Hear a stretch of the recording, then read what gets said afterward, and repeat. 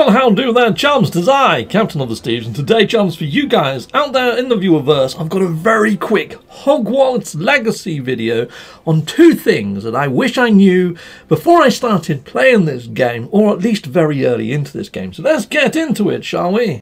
First off is these doors. Now these doors have got like number sequences assigned to each of the different symbols around the door. Some are kind of obvious, like a spider has 8 legs, that's number 8. Yes, Hydra has 3 sort of heads, that's a 3. Anyway, that's actually the actual workings out for this one. Yeah, 8 and 3.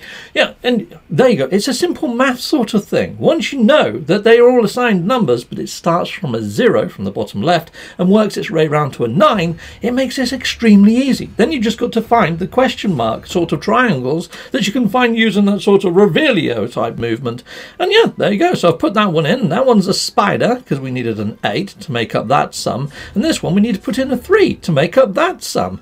Done, diddly and done. And then just run back down, key it in, and then you can open this door. And once you're in, you're going to get a big chest, which often gives you some sort of clothing, and then a smaller chest, which gives you a sort of little perk or something. So there you go, people. Happy opening doors. Second thing is if you do challenges throughout this game, if you go into the challenges from your menu, you can actually claim loads of free sort of things. Now these are just cosmetics, but you can overlay them on what you're wearing already. It's like I've been wearing this pink stupid hat for frickin' ages now, and I wanted one of these sort of flat caps. Well, you can just go straight into your appearance afterwards. Now when you go into your equipment menu, rather than actually put the item on, so from the actual outside you just press square to change appearance on it.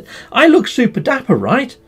I don't at the moment. No, if I could take off all of these, you'd see what I look like. I look like a complete reject. I look like I just walked into a charity shop that exploded. Yeah, so if I show you what my hat really looks like right now, people, it looks like this. Let me just take this off and put it back on again. Boom.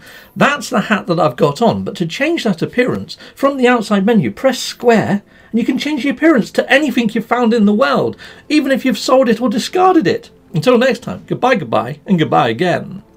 Well, thank you very much for watching. If you like what you see, please hit a like and a subscribe. And I'd like to say a massive, great big thank you to all of my backers over on Patreon and over on YouTube membership. Thanking you, backers. And if you want to support this channel, just don't skip the adverts. That throws revenue down my avenue. Or yeah, just stay with Captain Steve that little bit longer and hit something on this screen. There's merch here now too.